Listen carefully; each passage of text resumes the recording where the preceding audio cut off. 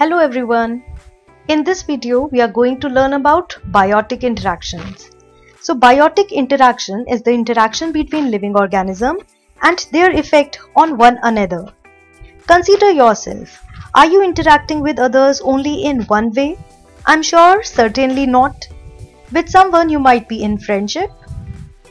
With others it's possible that you might be in competition. And with few, it's possible that you might be in very close bond. In biotic interaction, we consider how living organisms influence one another. So biotic interactions are of following main types. First, mutualism. Second, commensalism. Third, competition. Fourth, predation. Fifth, parasitism. Sixth, amensalism. Let's try to understand this. Say species A is interacting with another species B. Now with this interaction, if the result is that a species A is getting benefited, on the other hand species B is also benefited. So if both the species are benefited, then the interaction is known as mutualism. Now consider another interaction in which a species A is unaffected due to the interaction, and same is the case with the species B. So if in any interaction both the species are unaffected, then the interaction is known as neutralism. If species A gets harmed, same way species B is also harmed, then the interaction is generally competition. Now another interaction in which species A is unaffected but species B is benefited, then interaction will be called as commensalism. Another form of interaction is when species A is harmed, on the other hand species B is benefited. This kind of interaction is known as parasitism. On the other hand, if species A is harmed and species B remains unaffected, then the type of interaction will be called as amensalism. So there are following main types of interaction: mutualism, neutralism, competition, commensalism, parasitism and amensalism. Now out of these, if one species at least is benefited, then interaction is also known as symbiosis or symbiotic. Let's try to understand mutualism. Mutualism is an interaction in which both species are benefited. So species 1 as well as species 2 gets positive outcome due to this interaction. So mutualism is an interaction in which both the species are benefited. For example, plant-pollinator relationship. So in plant-pollinator relationship, plants provide nectar or food to the pollinators like butterfly. In return, butterfly help in spreading the pollens of plant to another plant. That means they help in cross-fertilization. So species 1 is at benefit, same way another species, that is butterfly, is benefited by this interaction. Therefore, this plant-pollinator interaction is mutualism. Let's take another example of lichen. Lichen is an association between fungus and algae.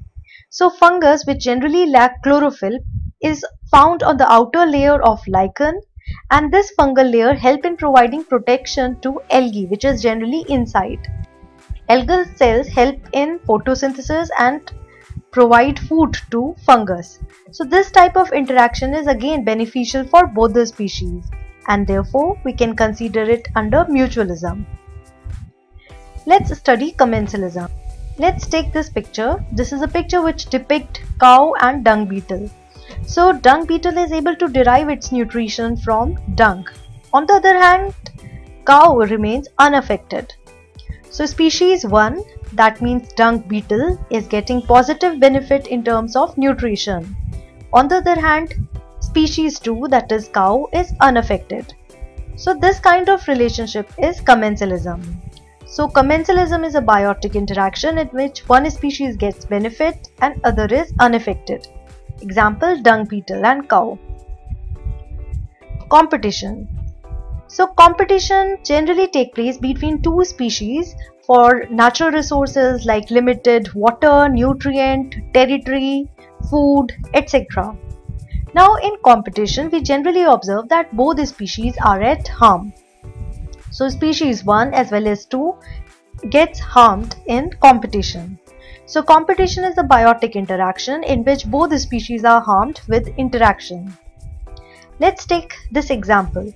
So the lizard green anole is found in Cuba and brown anole has its origin from South America. Now if we consider competition, then the rule of competition suggests that competitive exclusion principle will always be followed. That means two species competing for same resource cannot coexist at constant population value. This means either one of the species will become extinct due to competition, or in other competition we might find evolution of resource partitioning between two species. Resource partitioning means that as a result of competition, the limited resource might be appropriately shared between the two species. So green anole and brown anole, when they were introduced in a place together, they eventually occupied different ecological niche. It was observed that green anole occupied the upper branches of the plant. On the other hand, brown anole occupied lower branches of the plant. So in this way, resource partitioning was observed in the case of competition between green anole and brown anole. Let's consider predation. So see this picture of cheetah capturing and eating prey, that is deer. So predation is a relationship in which the predator gets benefited because predator is able to derive nutrition and food. On the other hand, herbivore or the prey is totally dead. So in this situation, we can say species 1, for example cheetah, is benefited, species 2, which is prey, is harmed. So predation is an interaction in which one species is killed and other is benefited. Next type of relationship is parasitism. So on the head we find head lice. These head lice suck blood from the head, so they are getting benefited. On the other hand, host, that means human, in case of head lice, we find that humans are harmed. So species 1, that means lice, are benefited, and species 2, that is humans, they are at harm. So parasitism is an interaction in which one species is benefited and host is harmed. For example, head lice and human. Next relationship is Amensalism. So Amensalism, for example, is observed in case of tall trees. So tall trees, they block sunlight and inhibit the growth of small plants nearby. So in this type of interaction, we find that it is negative to the small plant, but tall plant is not deriving any benefit after inhibiting the small plant. So in this relationship, one species is harmed while another species, for example tall tree, remains unaffected. So Amensalism is the interaction in which one species is harmed and the other one is unaffected. For example, a tall tree shades a small plant, retarding the growth of a small plant. On the other hand, small plant has no effect on large tree. Mutualism is a relationship in which there is no net benefit or harm to either species. So in nature we find that species may occupy same space and use same resources, but they might not be having any effect on each other. Now we have learned all these types of interaction. Now let's apply the concept and let's figure out what kind of relationship exists between the two species. For example, let's take sea anemone and clownfish. So sea anemone is generally found on the coral reef. So sea anemone secrete mucus, which is very helpful in providing shelter to clownfish. On the other hand, clownfish helps in scaring away the predators. So sea anemone is protected. Same way, the fish is able to get protection through the mucus layer which is present in the tentacles of sea anemone. So since both are benefited, therefore we can say that relationship is mutualism. Or in this case, we can also say it is a kind of facultative mutualism. Facultative means that species can even survive when this association does not exist. So it's not obligatory to clownfish and sea anemone to stay together for survival, but definitely if they are together, they are benefited in much more better way. This relationship is also known as proto-cooperation. Let's take another example of mycorrhizal association between fungus and green plants. So fungus lack chlorophyll and derive food from the plant. In return, fungus provides water and nutrient to the plant. In this way, both plant and fungus are benefited. So this is plus-plus relationship for both these organisms. We can consider it as mutualism or symbiosis. Let us take an example of Rhizobium bacteria and pea plant. So Rhizobium bacteria are present in the root nodule of legume plants like pea. Rhizobium bacteria have ability to take atmospheric nitrogen and convert it into soluble form. That means Rhizobium bacteria help in fixing nitrogen and provide nitrogen to the plants. On the other hand, the plant undergo photosynthesis and provide nutrition in the form of organic acid to these bacteria. So again, in this relationship, both Rhizobium bacteria and pea plant are benefited. So it is plus-plus relationship for both the species, and we can call it as mutualism or symbiosis. Another relationship is observed between spider web and plant. Can you guess what type of relationship it is? So spider create web on plants. So spider is definitely benefited in this case. But plant is not able to derive any benefit. In fact, the plant remain unaffected. So this is a kind of relationship. We can mark plus for spider and 0 for plant, which is unaffected. So this relationship is similar to what we have studied in the case of cow and dung beetle. So when one species is unaffected and other is getting benefit, then the relationship is known as commensalism. Commensalism is a +0 kind of relationship. Antibiotic penicillin derived from fungi Penicillium kills certain bacteria. So penicillin, which is derived from fungus, is used to manufacture antibiotic. These antibiotics can rupture the wall of bacteria. So in this relationship, bacteria is at harm and penicillin or penicillium is basically remaining unaffected. So it is a kind of relationship which can be considered under Amensalism. So it is minus for, that means negative for the bacteria, but it is 0, that means unaffected or neutral for the penicillium. So it's 0- relationship. Another example is of bacteriophage. There are certain viruses which require host bacteria for their multiplication process. If they are able to get a host like bacteria, then these viruses can replicate very easily. So in this relationship, we find that bacteria is the host and virus is the parasite. So this relationship is parasitism, and in parasitism, virus is getting benefit. Therefore, it is a plus relationship for virus, but negative relationship for bacteria because bacteria is ultimately harmed. Let's try to understand few questions which have been asked in UPSC.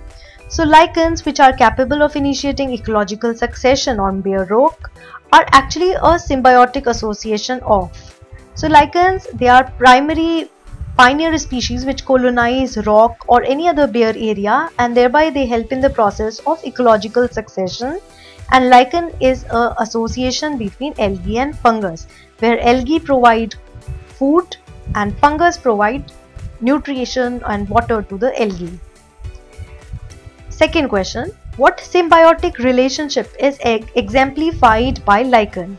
So in this relationship, we know that lichen have mutualistic relationship between algae and fungus, and algae provide food because algae have chlorophyll, and fungus provide water, nutrient, shelter. So the second option is correct. So fungus provide shelter, water, mineral, and algae provide food. Next question is allelopathy refers to. So allelopathy is a phenomena in which toxic chemicals are released from plants, and those toxic chemicals inhibit the growth of plants nearby. So correct option is inhibition of growth of one species by another by the production of toxin. And allelopathy comes under the relationship that is Amensalism. We can say one species is harmed, that means minus, and other species is neutral. Next question, competition for light, nutrient and space is most severe between, so it is most severe when species are sharing the same niche. For example, green anole and brown anole, their diet and everything, habitat is same. So we can say those species which are closely related and growing in same area and niche, they will have more competition. A mutual beneficial association necessary for survival of both partners is definitely mutualism. So in commensalism, we know that one species is benefited, other is neutral or unaffected. For example, cow and dung beetle case.